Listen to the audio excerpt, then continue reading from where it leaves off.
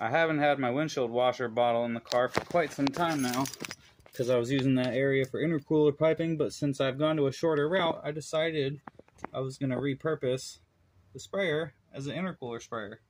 So I mounted my nozzles on the underside of the bumper opening here, and I've got it hooked up to spray water, and eventually probably a 50-50 mix of water and alcohol at the front mount intercooler, and see if it helps bring down our intake air temps, doing pulls and cruising on the highway. And we'll see. Hopefully it'll work. I've heard good things, so I figured why not try it out. If you like the budget mods, be sure to hit that like and subscribe button to follow along for more.